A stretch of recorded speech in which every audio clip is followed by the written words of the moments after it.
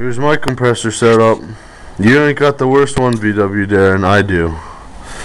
First off, U.S. General Harbor Freight, $300 air compressor, lasted me for the last 2 years so far. Heavy use, can't complain.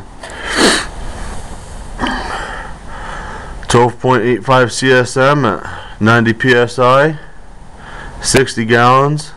It's not bad. Keeps up with the paint guns and everything.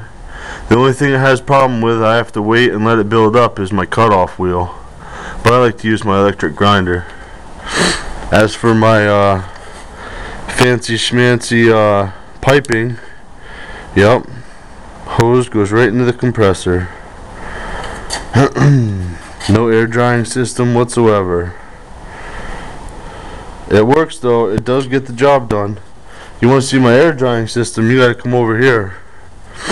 I got the best air drying system in the whole world. Right there. Yep, that's my air drying system. Once in a while I'll get one of those ones that has desiccant inside of it. You know, the ones that are blue, when they turn pink they're done. But that's pretty much it. I'm too poor to afford one of those toilet paper ones or anything like that. I'm waiting to find one on Craigslist, or waiting for someone to have an old one that they don't want anymore. But yep, you don't have to feel bad. You don't have the worst one out of everybody. That's what I got right there. It works though. Well worth $300, that's for damn sure.